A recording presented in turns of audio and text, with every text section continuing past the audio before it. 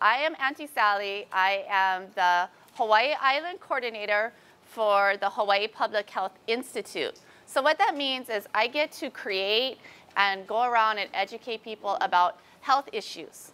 I do a lot of what's called prevention work. Prevention means I want to give you education so you can make a good decision to prevent long-term health problems. Because in the health field, 90% of what we do when we treat somebody who's sick is based on the choices of what they've done to themselves.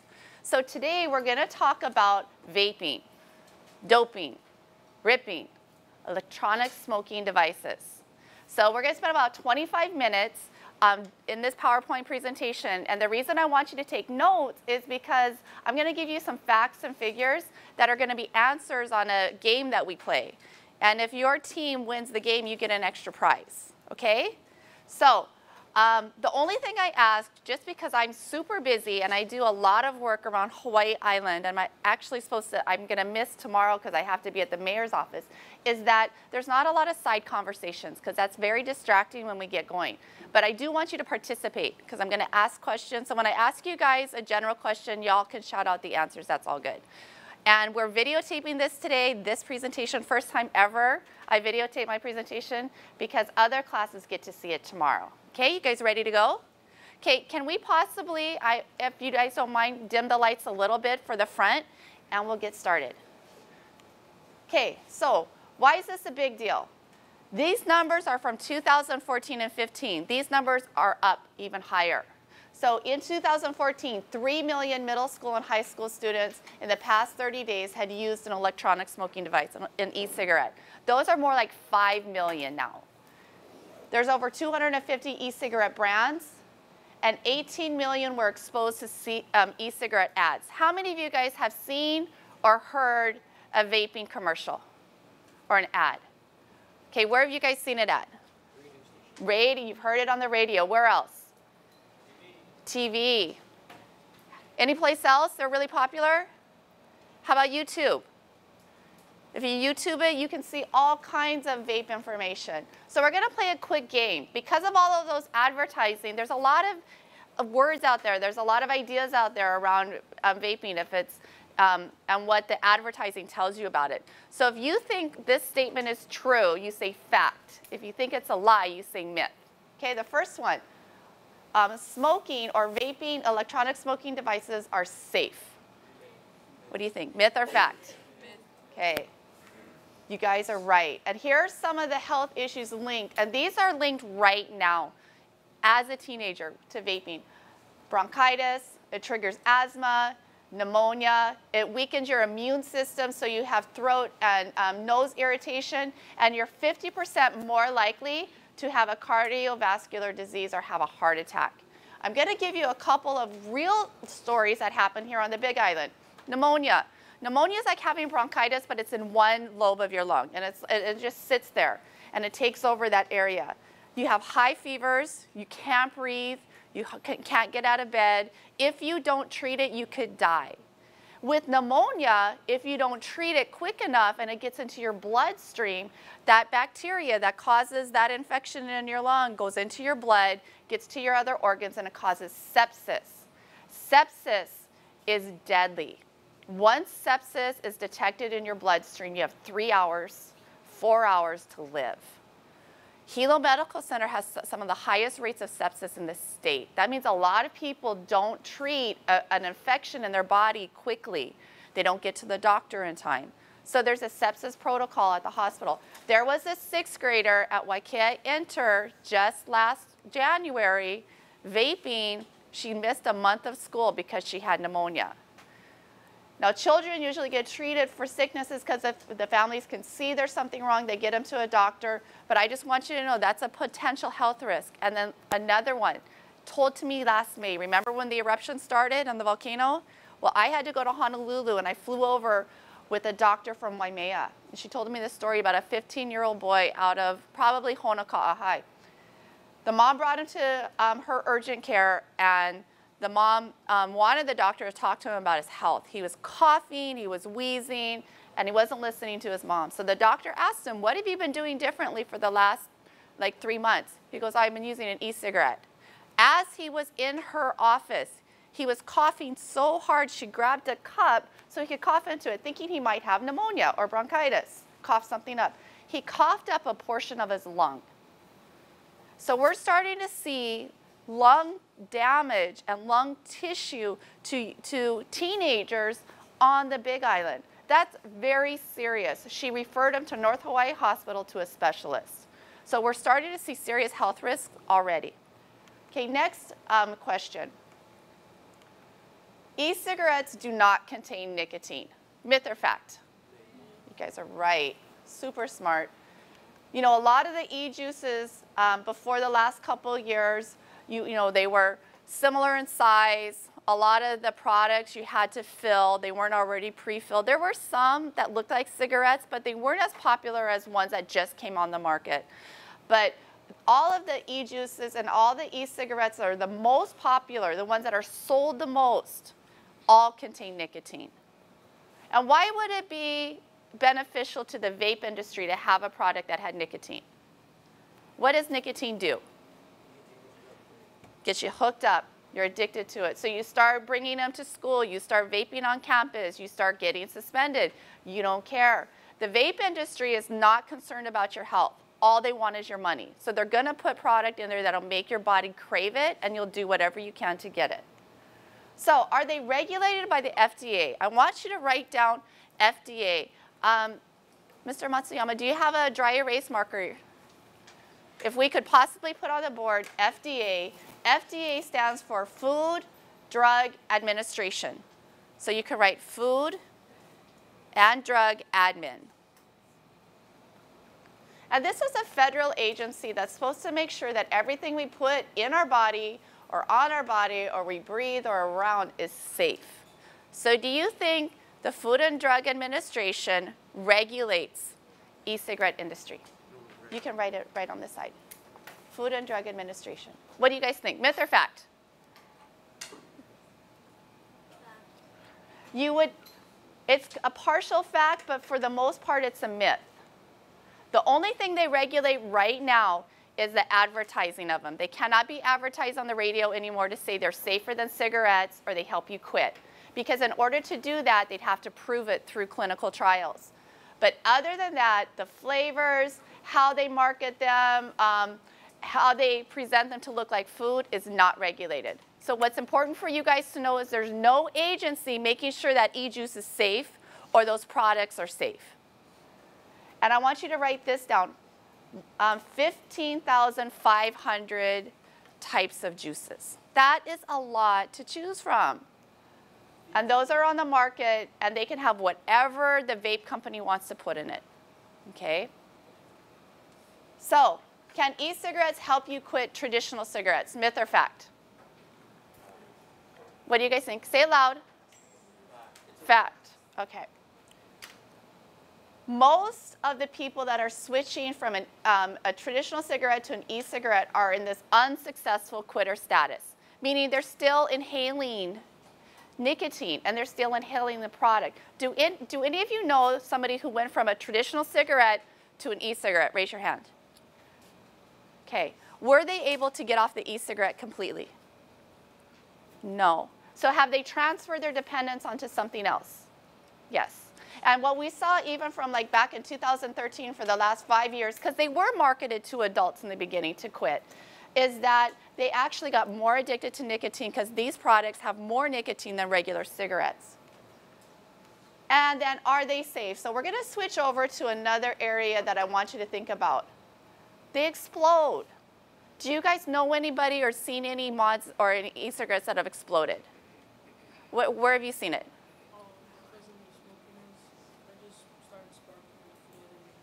Okay, so his cousin saw one and it was sparking. He flew it into the couch. Did the couch catch on fire? Oh, that's good. Blew the bottom. I bet it scared him though, thinking that could have been his mouth. Anybody else seen the explosions? Well, check this guy out. He was an athlete, strong bodybuilder, weightlifter. His e-device blew up, went to the back of his throat, and broke 2 vertebrae. This boy went to a mall just a few years ago before we changed the laws. Even teenagers, even young people up to like 7 years old could go to a kiosk and try an e-cigarette. They were unregulated even for trying them.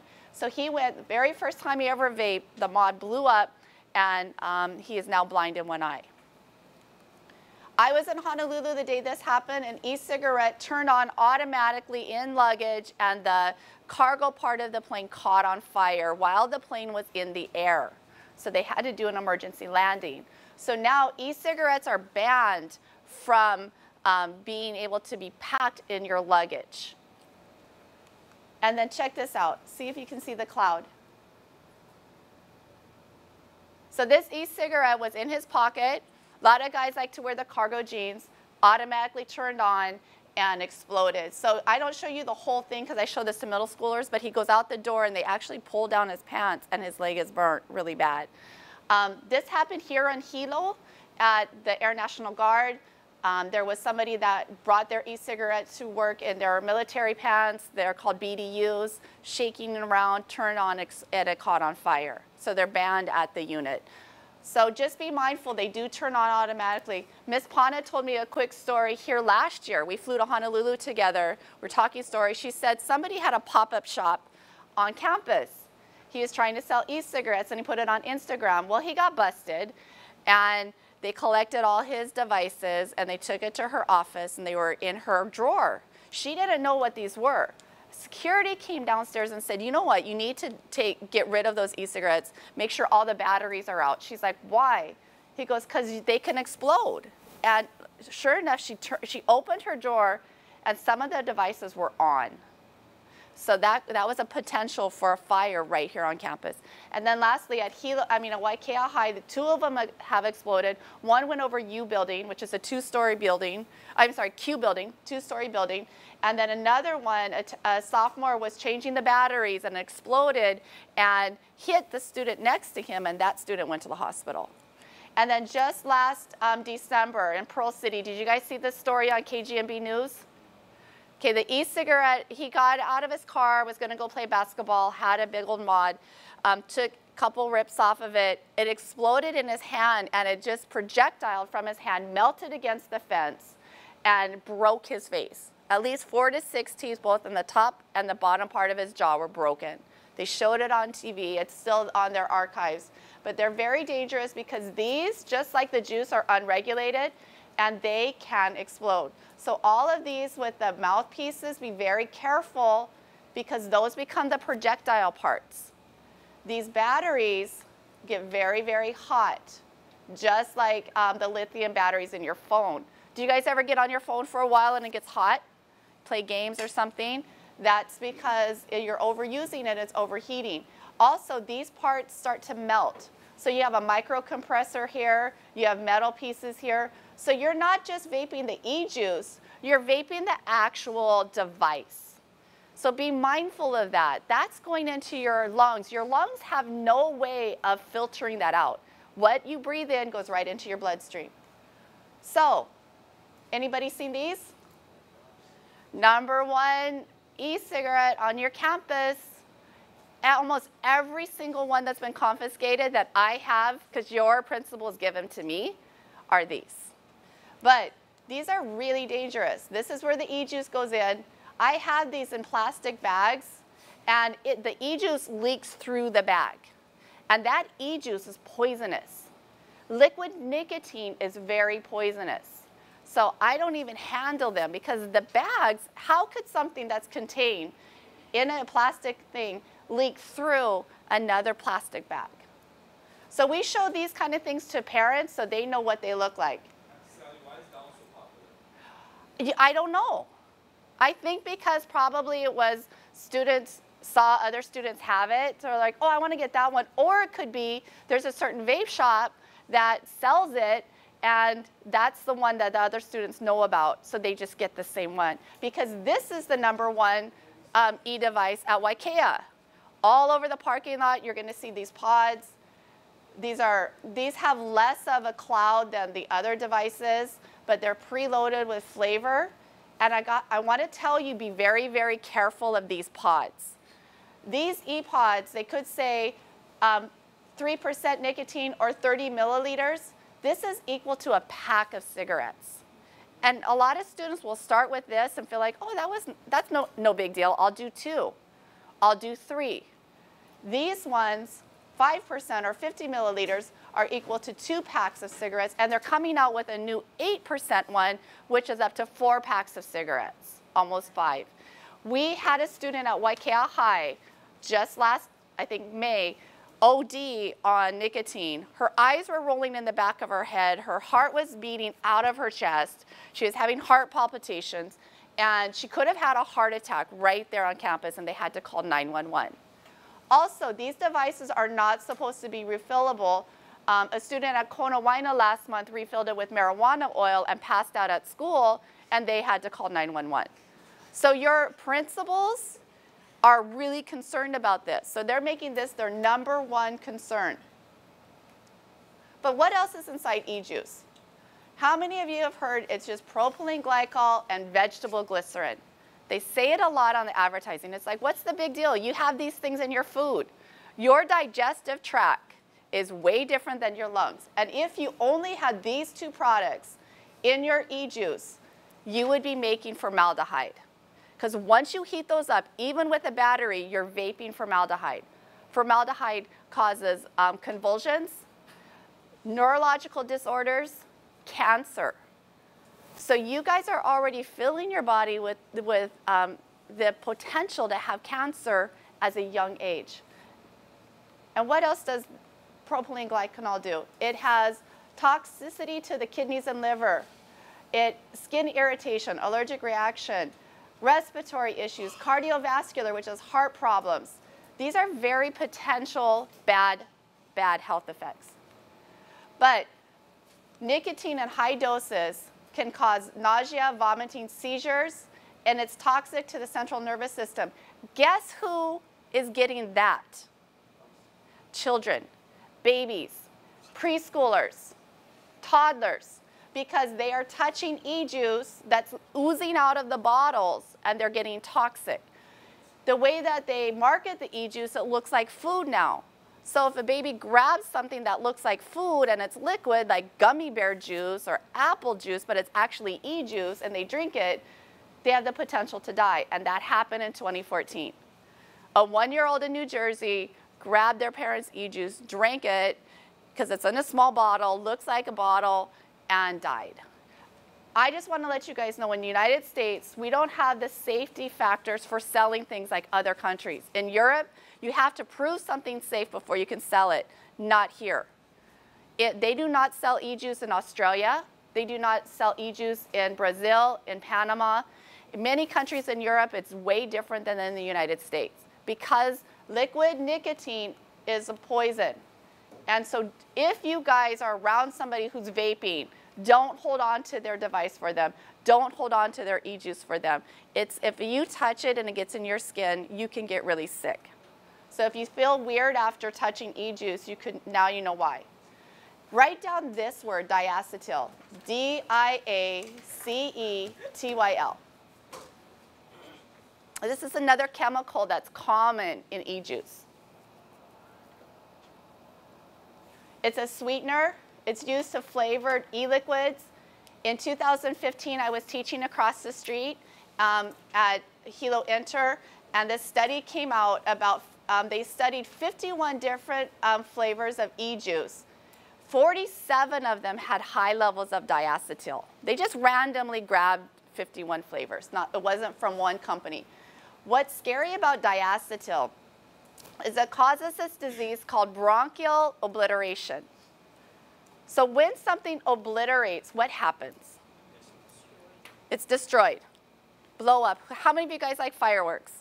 New Year's. Get to blow some junk up. Right. My husband's favorite holiday. Well, that's what happens to your lungs.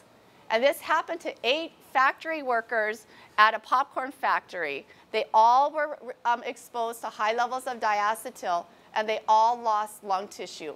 The only treatment for this, they call it popcorn lung because they work for a popcorn factory instead of bronchiolitis obliteration, is a full lung transplant.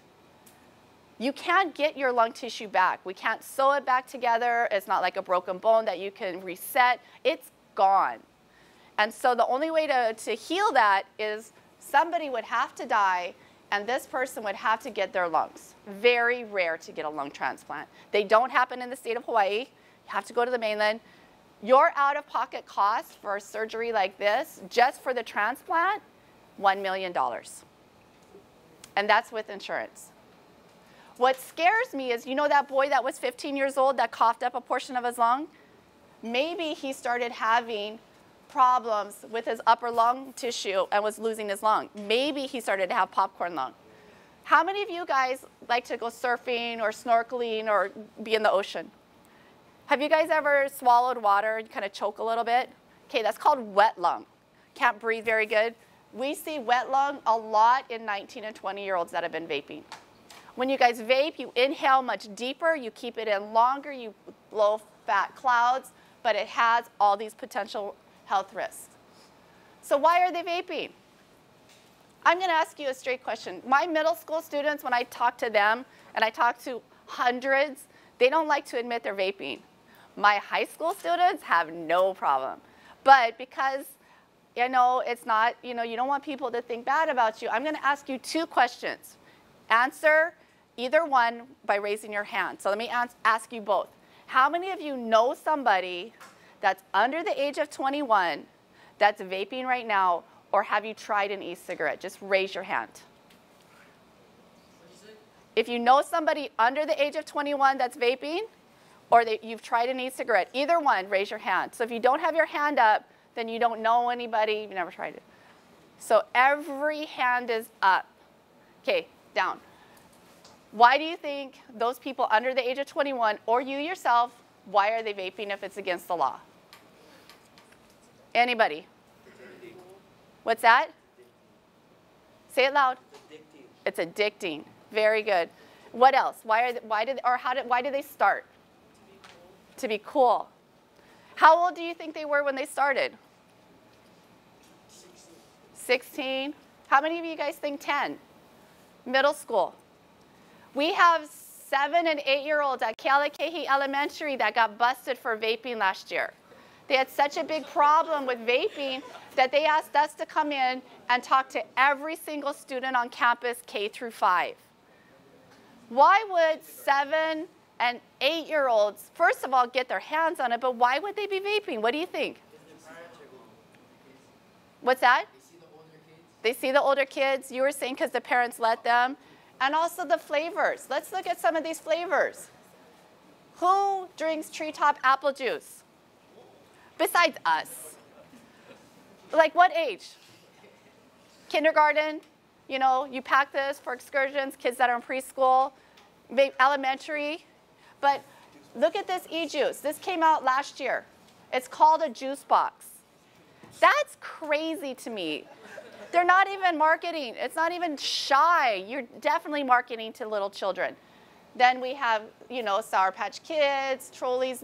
They're marketing to you guys here, middle school students.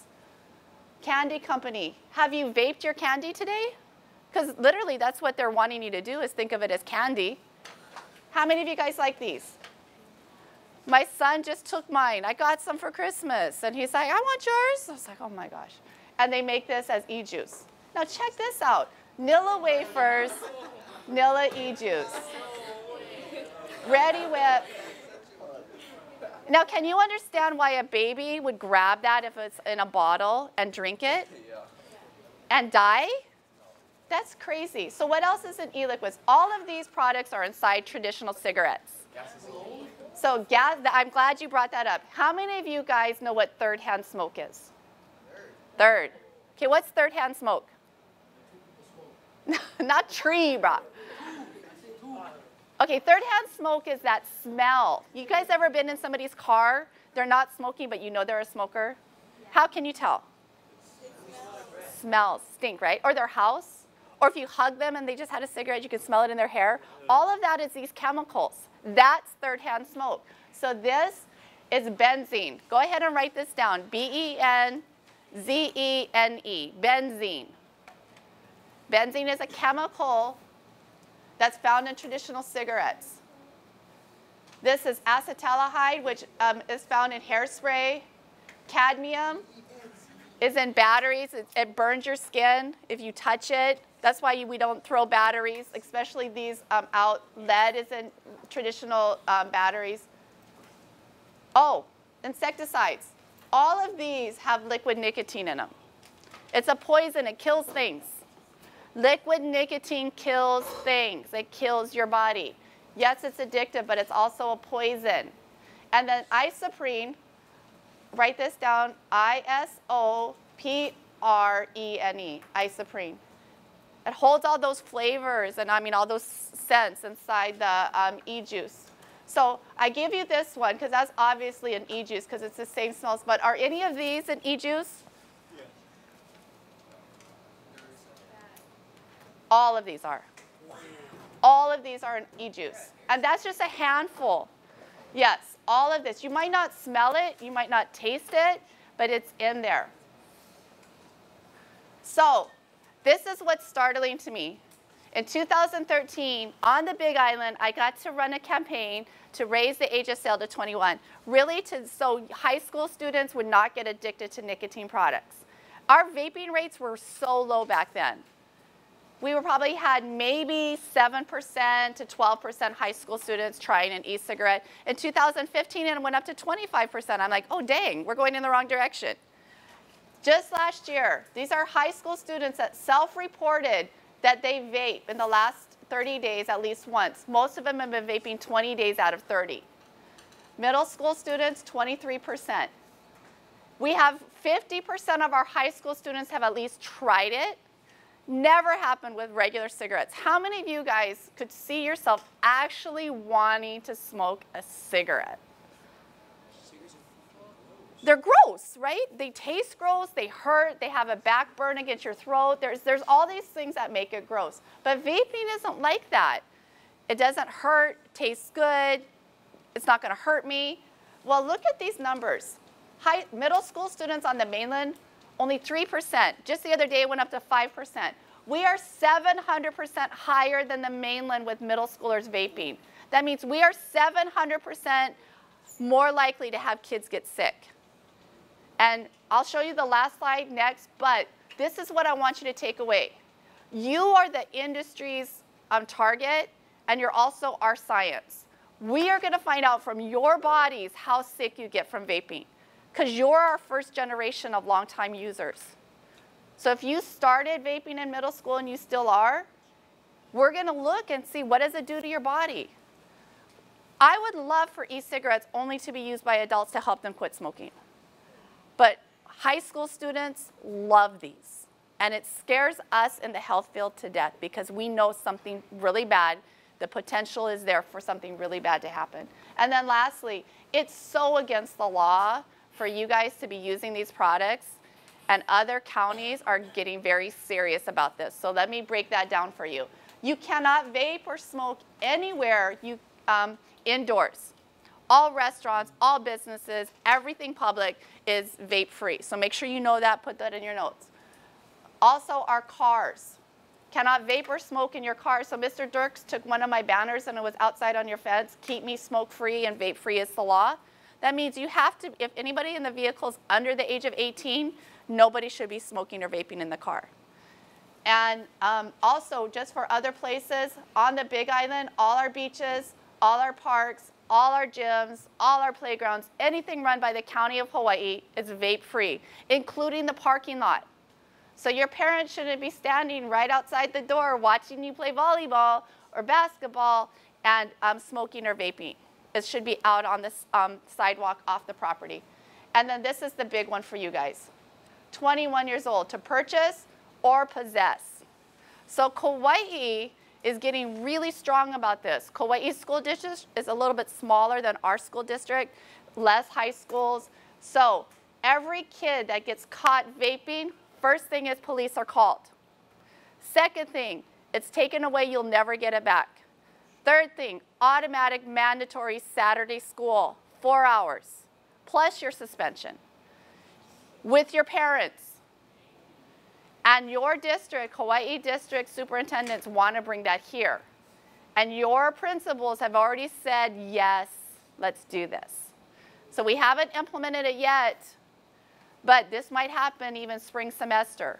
So just know, is it worth the risk of bringing this device to school to get busted and you and your parents having to come to Saturday school for 4 hours? Also, if you're busted with these, you could lose other things besides just like a day of school and 4 hours of your time. There was a high school student last year. How many of you guys are athletes wanting to go to college on a scholarship? My daughter's on a scholarship for volleyball. She's graduating in May. Believe me, if you're a good athlete, you want scholarships. So there was a boy, I don't know if he was from Hilo or Waianuenue or Kamehameha schools, but he was a top baseball player. Division I, full ride, $40,000 scholarship. And then he put his vaping videos on his Instagram. Guess what happened to that scholarship? Gone. Coaches pulled it. You are not worth the risk because you're breaking the law, you're underage, and you're already hurting your body. No school is going to give money for that. So just know that it's not just against the law. You could lose some privileges, some great things in your life if you get caught and you keep doing it.